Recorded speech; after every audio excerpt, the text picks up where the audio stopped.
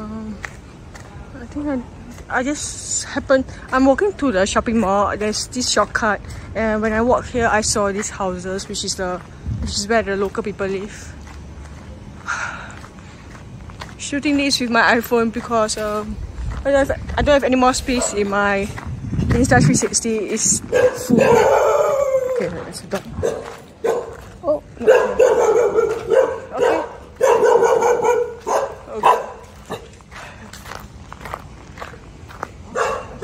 Okay. I guess this is a dead end. I was trying to go over there.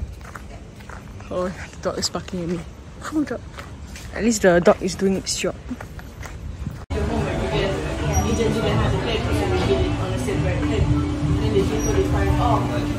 teacher didn't want my paper because I didn't do it on the right paper. In none of any international school, in Chinese school, maybe, any international school, you do your homework. And the teacher told you, I don't think because it's not the right paper. Because the kid is without having it. There's no way a teacher would have said, no, I'm not taking it. I'm buying some food, supper or dinner through with this street food. Gonna get some of my stuff. I've ordered a noodles. It costs 8,000 Cambodia Reals. I think that's almost like close to 3 Singapore dollars. Since 1 Singapore dollars is about 3,000 Cambodia Reals. And this is a street food. I saw them opening the store around 6 PM, so just came back here to order.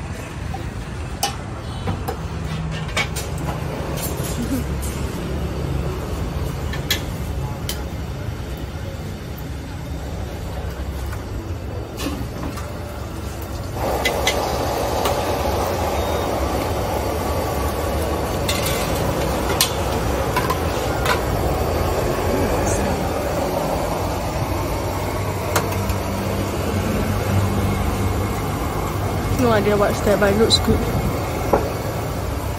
So for Cambodia street food, usually it's 3 things: fried noodle, fried rice, or there's like a soup.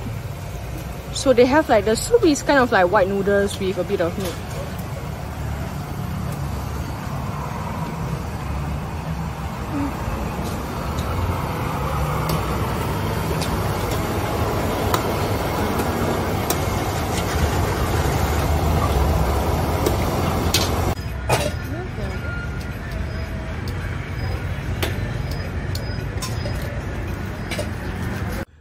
Okay, I've tried the noodles. The noodles are acceptable, pretty bland, but still quite alright. At least they give quite a number of beef.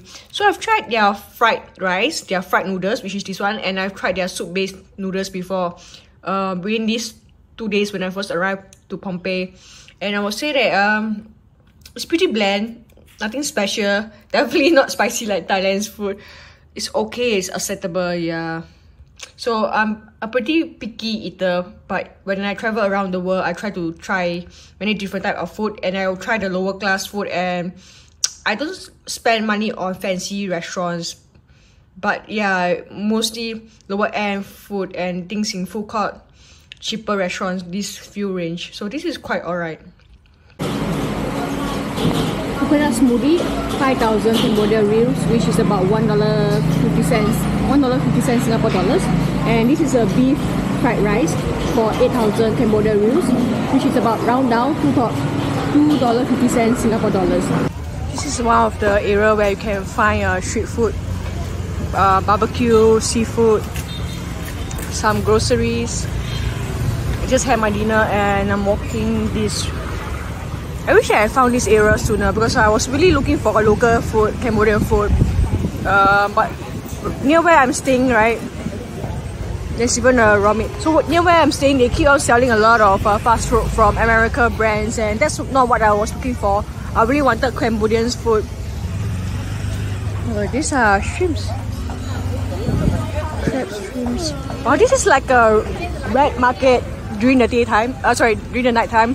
And there's like barbecue food. I actually want to get them. Oh. Okay, I'm seeing a bit more roof. Wow. And it's like roast chicken.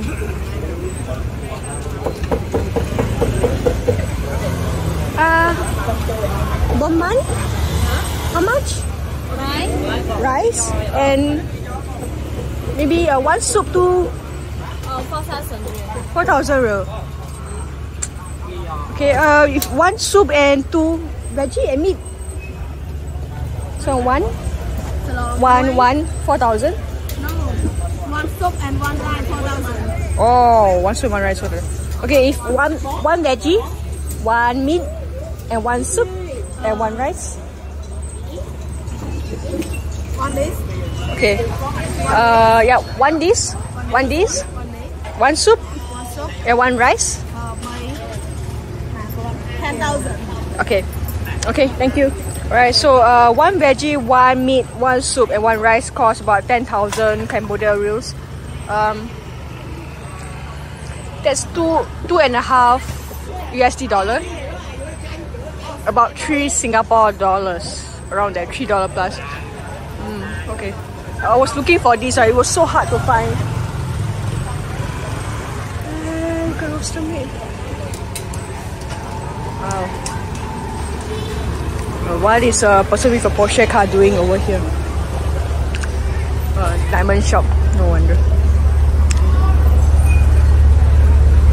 Oh my, they have a lot of local food. Finally found someone who cooks like local food.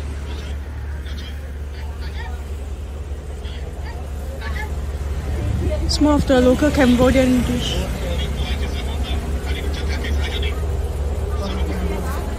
Oh man, this is so awesome.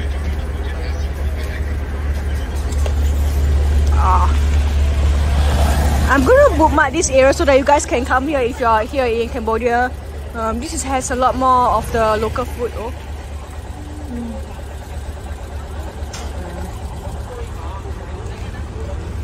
My house is just like around there. I think I might get some food here. This is what I got from the street food. So I bought this looks like bitter gourd with some meat in it. Pretty classic dish, and this is long beans. There's some kind of meat inside as well. It's fish. It smells like salted fish.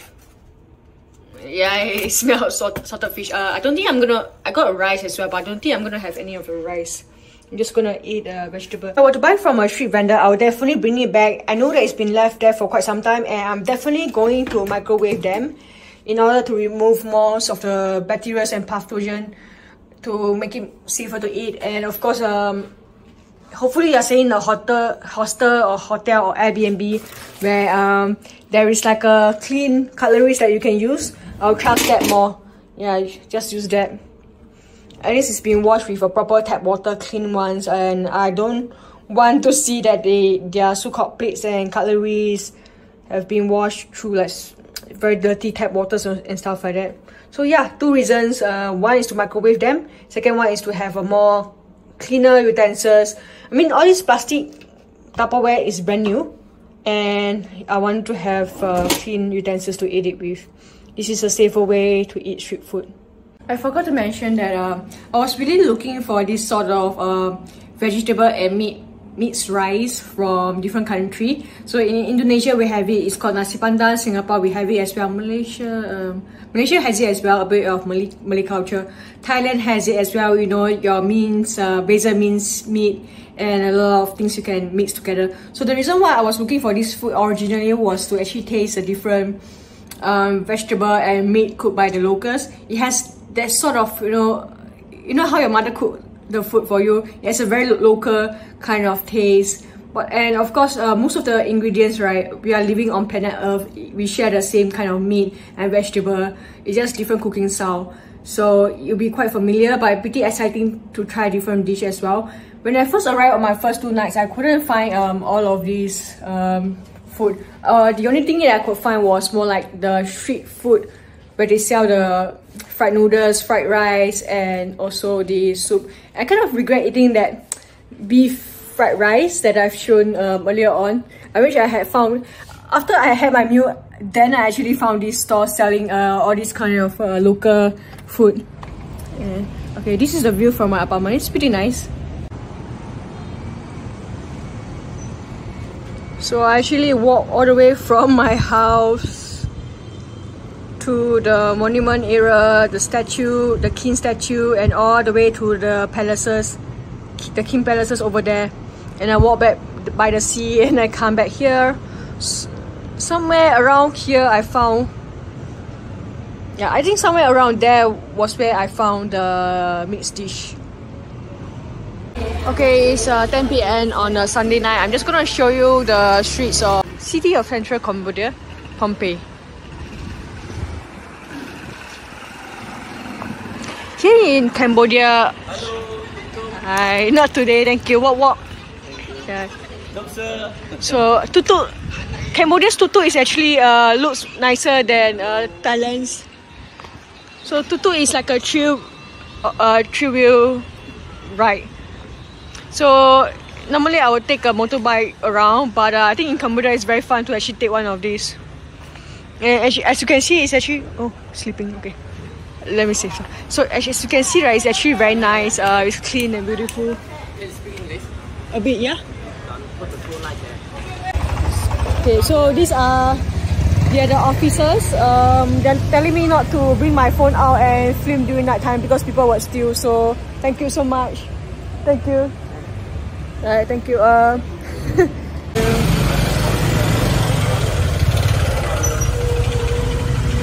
police officer. Those guys were a police officer holding a gun, and they are telling me not to carry my iPhone out to do filming. And the reason why I'm doing it is because my Insta360 is doesn't have any more battery.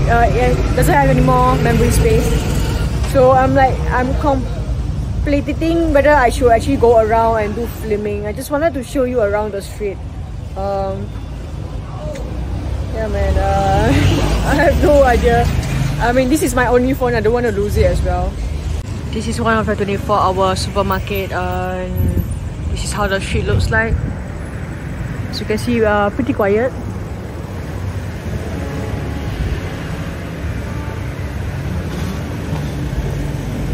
I'm only doing filming when I'm around places that has cameras, since the officer that says that it's pretty dangerous to do so, and since he's even holding a gun. For someone to hold a gun and say that not to do something, I think my answer just follow that. So in Cambodia, there's a lot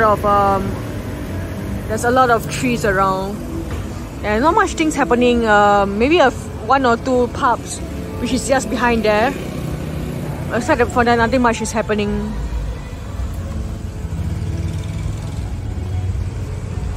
The drinks here are a little bit quite expensive. In most countries, they have a local beverage. For example, Thailand has Thai milk tea, green milk tea, and Taiwan probably has their own boba milk tea. Singapore has milk tea as well, or Milo. And however, here in Bangkok, I couldn't find any, aside from their Cambodia beer and Angkor Wat, I couldn't really find a local beverage that is non-alcoholic. And you can also find small beer towers to drink. Prices here are kind of like expensive. You know, all the drinks are like in 1 or 2 USD, $1.50 USD dollar. If it was in Singapore dollar, it was still alright, but it's in USD dollar, so it's a bit more expensive. And if likewise, if you were to pay them in USD dollar, you're gonna get back change in Cambodia reals. So there's really no point giving USD dollar. Yeah. Okay, I guess that's it for the night time of Cambodia. I'm also a bit worried. I don't want anyone to steal my phone. I use my phone to, yeah, it's pretty important. It's my main device that I use to do video editing for my YouTube channel. So yeah, that's it. We're gonna